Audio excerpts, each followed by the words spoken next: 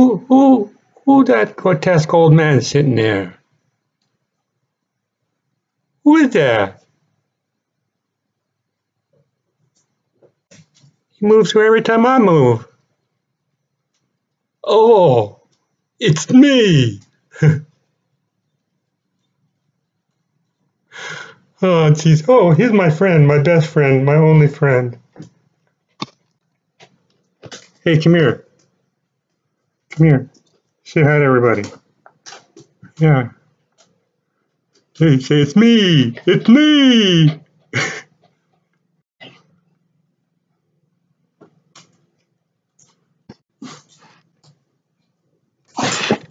Listen, baby. Listen. You stick with me. You stick with me. I'll be your friend. Your best friend. Your only friend. It's me. Just stick with me, everything will be okay. And this has been a pretty rough week this week. Oh, who am I? This is Jack. No, John.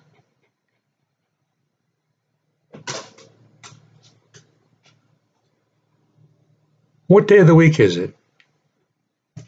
Oh, I know. It's Harry. Yeah, Harry. My last name is the family name for that French poet, Balzac.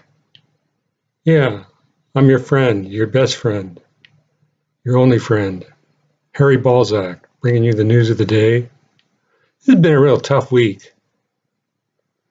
Tough week. Toughest week of my life. Now these appointments. I mean, now there's some things I want to talk about, but first I got to talk about what's been going on this week. I mean, it's almost killed me. I feel like I'm standing on the edge, watching the news. I can't watch the news. It's too gut-wrenching. It's just too gut-wrenching. It's horrible. I just feel horrible for these people. Yeah, you do too, don't you? You feel horrible about it too, don't you? Yeah. That's Hudson. Hudson's my dog. Have you been watching the hearings? The Kavanaugh Ford hearings? Or I should say Ford versus Kavanaugh. I don't know. But don't you worry. We'll get Judge Kavanaugh on the bench and everything will be okay. Everything will turn out all right. Right? Right? Oh, God. You know, I've made a study of truth and deception. Early in my life, I took some classes in lie detection. And I bought a lie detector, $4,000 voice stress analyzer. And I became a voice stress analyst and doing pretty well until I got a gig working with the local cops. Polygrapher. We wanted to do a test and see if we could compare the voice stress analysis with polygraphy. You know, the usual lie detector. I had a voice stress analyzer, which determines whether you're telling a lie or not through the stress in your voice. And if you get a 20% deviance on the average stress level of a person's voice, that's usually indicative of a lie. Lying, you liar. You're a liar. So did that for a while until I got to working with one of the cops as polygrapher on comparing these two, the polygraph versus the voice stress analyzer, to see if there was any correlation. And they found out about it and they fired him. I already felt bad about it. So anyway, and I really didn't like it because it's too hair raising, you know. I don't like calling people a liar. I don't like doing that. And you're not really sure whether it's really what is the truth based on these mechanical measures. So anyway, but I can't help but still kind of look at people through that lens. I'm watching Kavanaugh give his, Judge Kavanaugh, give his testimony, and the testimony of Christine Ford. And Kavanaugh is reaching down and grabbing the bottle a lot and drinking from his bottle, taking sips. At one point, he loses his temper, starts berating the senators who are questioning him, asking them if they've ever had a beer. They said, I really like beer. I really like beer. I'm thinking, what am I watching here? And at one point, he breaks down. He starts to break down. And you could tell he doesn't know what to say. He's like lost his place on the page or something. You know what I mean? It's like the guy is sweating bullets. His eyes are bugging out. You could wipe him off with a stick. God, I've never seen anything like that before. This guy wants to be a Supreme Court judge, and he's doing what her testimony was right on her. I mean, I was right there in the room with her when she was talking about it. I wasn't when I wasn't with him. Anyway, I think he was lying. And what else can he do? He's going to admit to that? He's got to lie. It's, you just have to just take that off the table. Of course he's lying. And unless you want to say, well, if this is all made up or something. What, she made up this fantastic story about him doing this to her?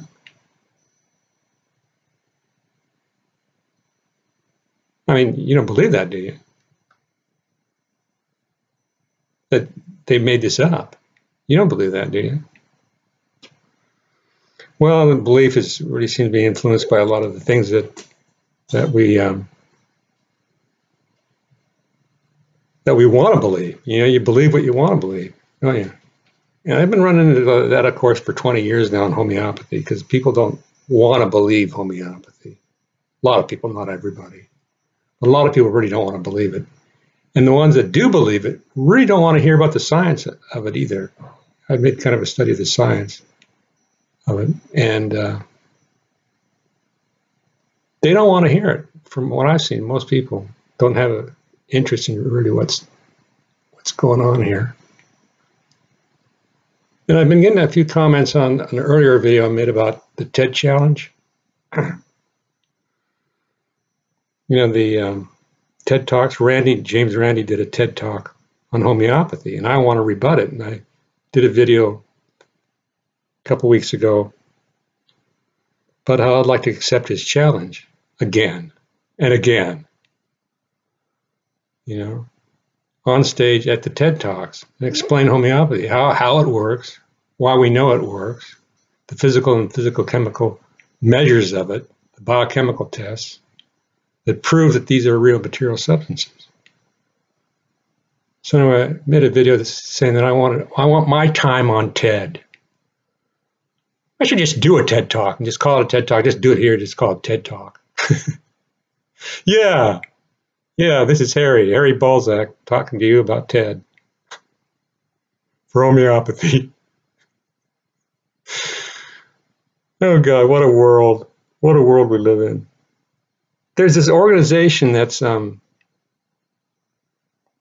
German skeptical organization that's offering now 50,000 euros if somebody can come up with a test that will distinguish one homeopathic remedy from another.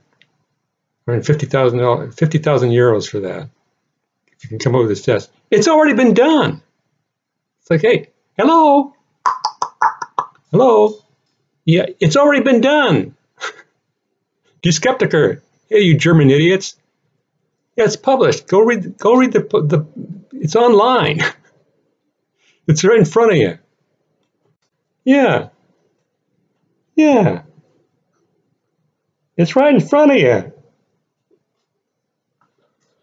That's what I tell him when I have a piece of chicken for him. He can't see very good because he's got all this fur all over his face. We can't see too good, so I have to hold the chicken. Come here. Maybe where people can see it. Oh, you're on this side now. You're making this difficult, you know. You're supposed to be the floor director. You're not supposed to come in here and screw things up. Yeah, I hold a piece of chicken. I have to hold it under his nose. Anyway, Die Skeptiker is offering 50,000 euros for proof of homeopathy by distinguishing one homeopathic substance from another. And it's already been done and published. You can see the results called RAO. Type in RAO, epitaxy, EPITAXY. And it'll pop right up. It'll be the first one on the Google readout, on the printout. RAO, RAO is the name of one of the authors. The other one is also done by Rustum Roy participated in that, who's a well-known academic, where they came up with a test that would separate these, where they could determine through spectroscopic means the identity of one remedy from another, not just whether or not it was a homeopathic remedy or not, which was my protocol to Randi. But they actually were able to distinguish one from another, which is what the Skeptiker organization wants somebody to do for 50 grand. But of course, before in their test, contrary to Randi, you have to pay to have them accept your application. It's like, what a scam. These skeptics are so dishonest, and it's so patent. I mean, anybody can see it. So anyway, one of the comments left on this was I wasn't being specific enough. Exactly what is it you're talking about, John, Harry, Jack, whatever your name is? What is it you're talking about? Well, as far as I know, I'm the only guy on the planet right now who is talking about this.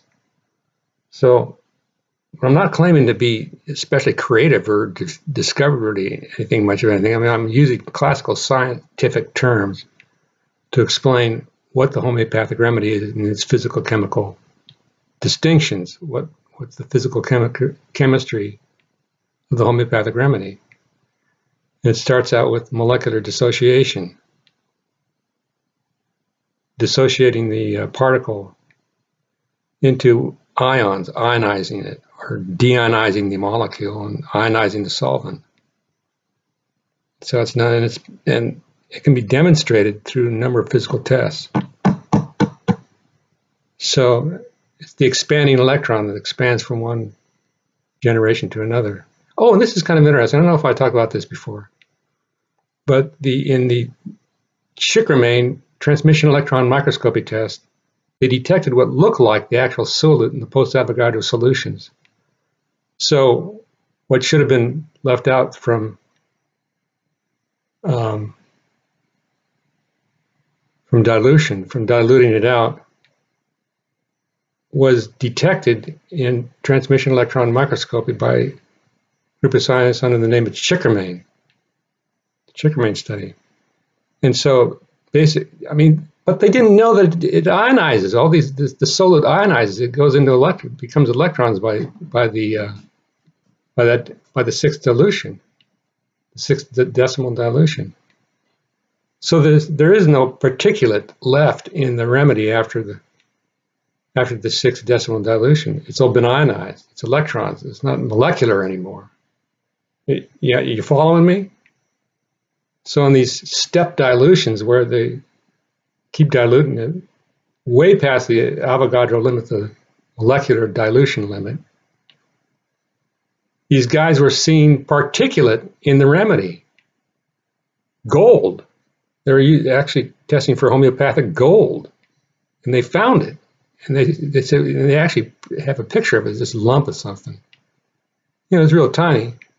What they were looking at, they think that it's delivered from one remedy to the other by the eyedropper, because it all raises to the froth where it comes up. I mean, it's just some ridiculous theory that froth theory. Look it up, Shikramane. Oh, I'm not going to spell out. Maybe I can put a link in the description area. But anyway, what it is that the silica from the sides of the succussion container are sloughing off or leaching off due to the product nature of the aqueous solvent, right? Just lost half my audience.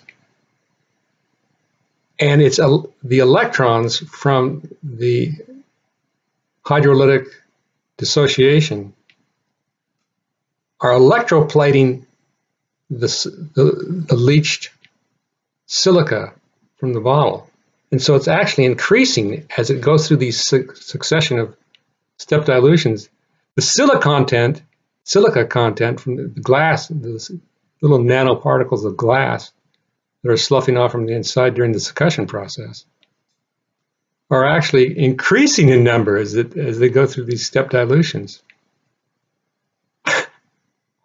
These guys are looking at it and they go, wow, this looks like some kind of alchemy or spontaneous progression. Materialization, spontaneous materialization. The solid is growing. But what's happening is that it's the silica is coming off the side of the container and is being electroplated by the hydrolytic action of the H2O molecule. How about that, baby? I just explained homeopathy to you. That'll be $1 million, please. Thank you. Well, tune in again as soon as you can. This is Harry Balzac signing off saying thank you very much for your time and temperature.